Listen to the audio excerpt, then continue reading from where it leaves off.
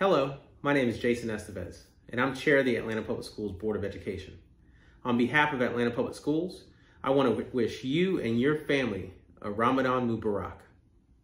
I take great pride in honoring the Muslim community's contributions and your traditions, and I want to give a special shout out to Samaya Khalifa and the Islamic Speakers Bureau of Atlanta for highlighting our Muslim community here in Georgia. We are fortunate in this state to have such an active and engaged Muslim community, and we are grateful to the many mosques and Muslim organizations that help feed our homeless, welcome those who have been displaced, and work hard across religious and cultural lines on behalf of our community.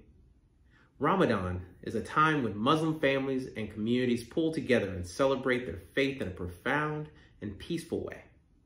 It is a spiritual season when Muslims reflect on God's message and renew their sense of purpose. And I join Atlantans in wishing you and your family well during the season. Ramadan Kareem.